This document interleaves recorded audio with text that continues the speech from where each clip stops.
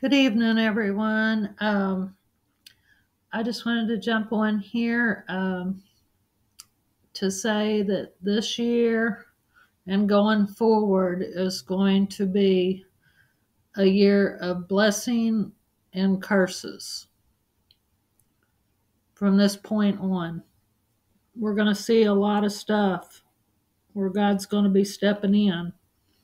And I wanted to make this before conspiracy theories start going all crazy about this Iranian leader that died in this helicopter crash. The president of Iran and a lot of the top leaders was in that helicopter. I think there was like 5 of them or 6 that died in that helicopter crash altogether.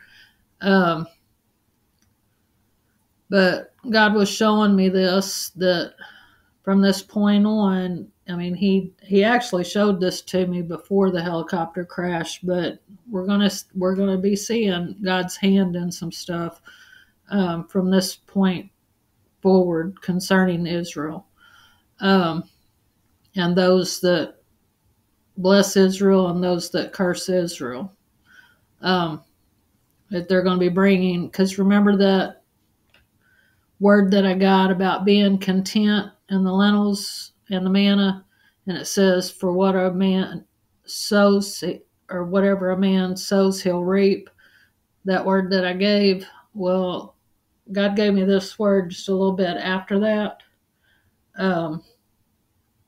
And so I'm going to go ahead and start reading what the scripture said that backs this up, and how God feels about Israel. In Genesis 12, and starting in 2, it says, this was the Lord had said unto Abram. He told him, he said, get out of thy country, from thy kindred, and from thy father's house, unto a land that I will show thee. And it says, and I will make thee a great nation, and I will bless thee, and make thy name great, and thou shalt be a blessing. And I will bless them that bless thee, and curse him that curse thee. And in all the families of the earth be blessed. And then it goes on to talk about how Abram took his wife and his brother's son, Lot, with him, and all of their people within, his workers and Lot's workers and stuff, and they passed through the land into a place called Shechem, and it's a place, a city in Massa, located in the valley between Mount Nebo and Mount Gerizim, 34 miles north of Jerusalem and 7 miles southeast of Samaria, and unto the plain of Moriah, which this right here is where stopped as he first entered into Canaan. It's the part right where the first, it says, in the Canaanite that was in the land. It says, and the Lord appeared to Abram and said, unto thy seed I will give this land. And it says, and there builded he an altar unto the Lord who appeared unto him. Okay, and then we'll go a little bit further into Genesis and the story of Abram. And this right here, it says, in the same day the Lord made a covenant with Abram, saying, unto thy seed I have given this land, from the river of Egypt unto the great river, the river Euphrates. So the land of Israel that was given to Abram and unto his seed, it was a lot bigger than what the modern state of Israel is right now, because it went all the way up to the Euphrates River, which is up in Syria. So, I mean, it was a lot bigger. So I just wanted to put that in there of where the land that he gave, exactly what it was, what land it was. And then here it says, and God said, Sarah, thy wife, shall bear thee a son indeed, and thou shalt call his name Isaac, and I will establish my covenant with him for an everlasting covenant, and with his seed after him. Talking about going into Jacob and his seed after him. It says, as for Ishmael, I have heard thee. Behold, I have blessed him, and I will make him fruitful, and will multiply him exceedingly. 12 princes shall he beget, and I will make him a great nation. So God didn't forget Ishmael. He didn't forget Ishmael, even though that he knew Ishmael would be against his brother, because the prophecy that was on Ishmael said that he would be against his brother for generations.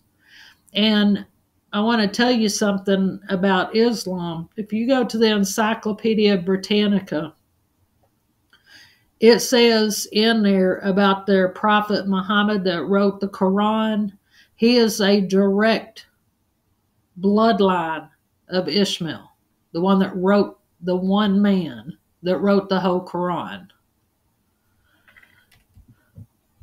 I just wanted to throw that in there. It says, but, this is God speaking, but my covenant I will establish with Isaac, which Sarah shall bear unto thee at this time, set time in the next year. It says, and he left off talking with him, and God went up from Abram. And I just want to say that this is a spiritual, this is what we see going on in Israel. It is a spiritual family feud, basically, from the descendants of Ishmael and then the descendants of Jacob, which was renamed Israel and had the 12 sons that became the 12 tribes of Israel. It is a spiritual war in this family.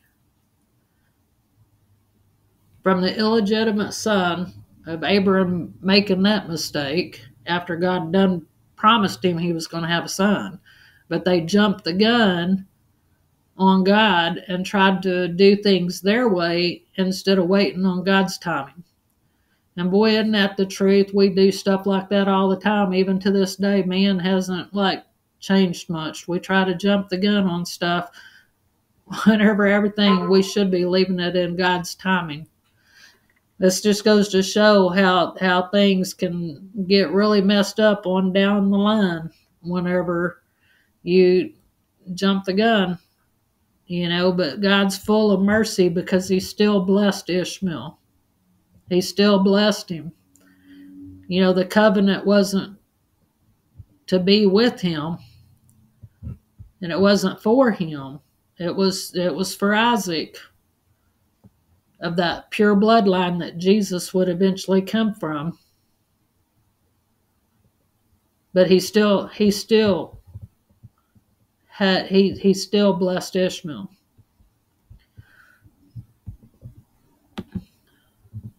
Okay. So now let's get into Romans. This right here, I want to read this because there's a lot of people, there's some Christians out there that thinks it's okay to divide God's land, and they think that the church has replaced Israel and just all kinds of nonsense. And,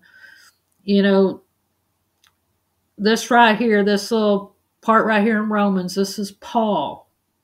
And he is talking to the Roman Gentiles that was grafted in, the Gentiles.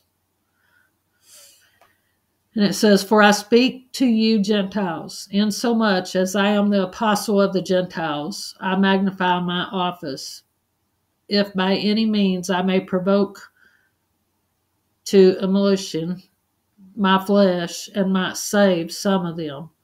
But if the casting away of them be the reconciling of the world, what shall the receiving of them be but life from the dead?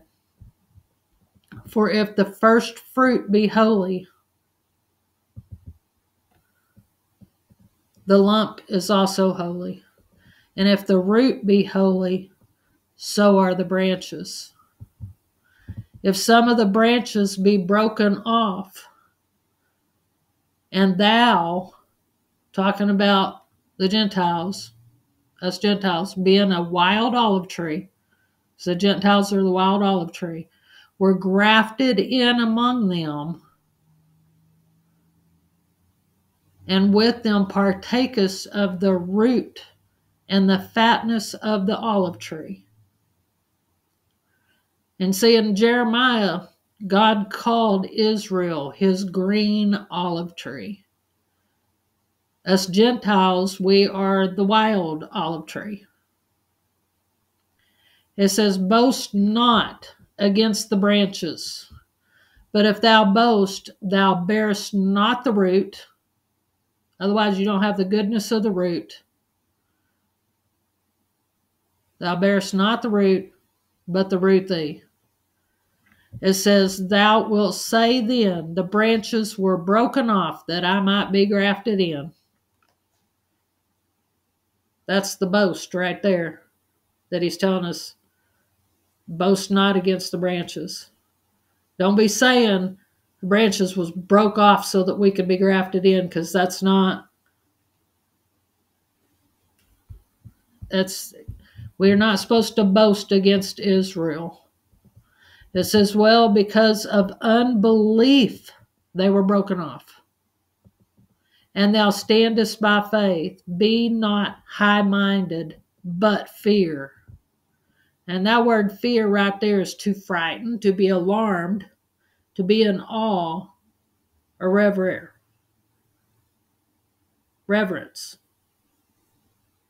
Not supposed to be in high-minded, but reverence. But in reverence.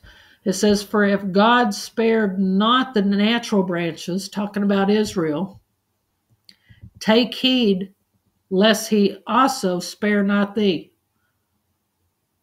So we can't be high-minded. We can't be boasting against the branches, because we could be broke off. Our branch could be broke off as well. It says, behold, therefore the goodness and severity of God on them which fell, severity. But towards thee goodness, if thou continue in his goodness. Otherwise thou shalt be cut off. Otherwise, we're supposed to continue in God's goodness, in his goodness. Otherwise, we can be cut off too. It says, thou shalt be cut off. That kind of blows out this once saved, always saved. They always try to skip over these kind of verses and stuff on issues like this. I mean, nobody can pluck you out of the hand of God. No, they can't. But you can sure jump out of it. It says, and they also, if they abide not still in unbelief, shall be grafted in. Otherwise, if they start believing in Christ, they'll be grafted back in. It says, for God is able to graft them in again. And then it goes on down here and starts talking about the prophecy in the Old Testament that God said himself. It says, for if thou wert cut out of the olive tree, which is wild by nature, and wert grafted contrary to the nature into a good olive tree, how much more of these, which be the natural branches of, like the original branches of the olive tree, which is Israel, be grafted into their own olive tree. It says, for I would not, brethren, that ye should be ignorant of this mystery, lest you be wise in your own conceits, that blindness in part is happened to Israel until the fullness of the Gentiles come in. And when does the fullness of the Gentiles come in? That's during the tribulation. They're only going to be blind until that first half into the tribulation. The Bible says that they will know quickly. They're going to know what's going on quickly in that first 3.5 years of tribulation. It says, and so all of Israel shall be saved, as it is written. There shall come out of Zion a deliverer, and he shall turn away the ungodliness from Jacob. It says, for this is my covenant unto them. This is God saying that. When I shall take away their sins. And the cross-reference to that is in the book of Isaiah. That's what I thought, yeah. There's quite a few like cross-references there where it talks about that in Isaiah, the prophet Isaiah. It says, as concerning the gospel, they are enemies for your sakes, but as touching the election, God's elect, talking about Israel, they are beloved for the Father's sake. What did he say about touching the apple of his eye? They're his beloved. In the Old Testament, God calls Israel his wife. Wow. It says, for the gifts and calling of God are without repentance. For as ye in times past have not believed God, yet have now obtained mercy through their unbelief. If it wasn't for their unbelief, Christ would have never been crucified, would have never died for our sins. We would have never been grafted into the olive tree. That right there alone should make you love Israel. I'm sorry, but it should. God loves Israel. He still loves them. That's his beloved. He still loves them. Anything God loves, we should love. I know I've had a love for Israel ever since I was a little bitty kid, and I can't even explain it because God put it in my heart to love that land. I've never even been there before, but that is like my lifelong dream. I would love to go over there and walk where Christ just walked. I would love to go over there and be baptized again in the Jordan River.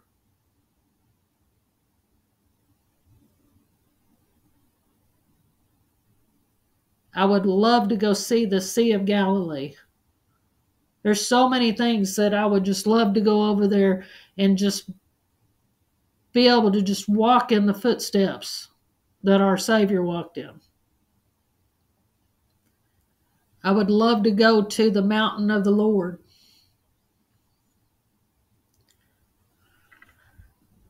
I have a love for them. I just can't even explain it because I've never even been there before, but I have a love for those people and a love for that land.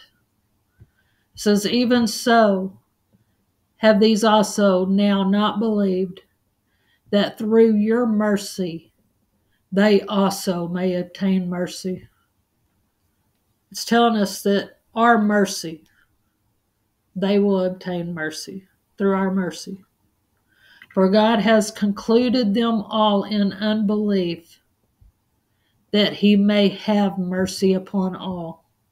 He had to partially blind them so that the prophecies would be fulfilled of Christ dying for our sins. He had to partially blind them because it says that blindness in part has happened to Israel. I'll tell you what, it's just mind-boggling though but God knows the beginning all the way to the end, and he knew exactly how everything was going to have to work out because he said that he wishes none would perish, but they would come to repentance. I mean, we're all God's creations. He loves us all. It's just the devil got some people messed up. And the devil's out seeking who he can devour and who he can take away from the Father, because he's on a vengeance mission to take as many as he can away from the Father's children, to get back at him, because he done knows. He done knows what his future is. And he knows his time is short. And he's out seeking who he can devour. But anyway, I'm going to get off of here, and I will keep all of y'all in my prayers. Keep Israel in our prayers, Lord, and let's bless them. God, I bless Israel. I bless Israel not because I want your blessings upon me, but because I love those people over there. It's a love that you've put in my heart, Lord. And I love that land over there. There's something about it, and I've never even been there. But Lord, I pray for the peace of Jerusalem and the peace of Israel, the peace of Christ, that unspeakable peace, unexplainable peace that only Christ can give them, Lord. In Jesus' name we pray. Amen. Y'all have a wonderful evening, and I'll talk to y'all soon.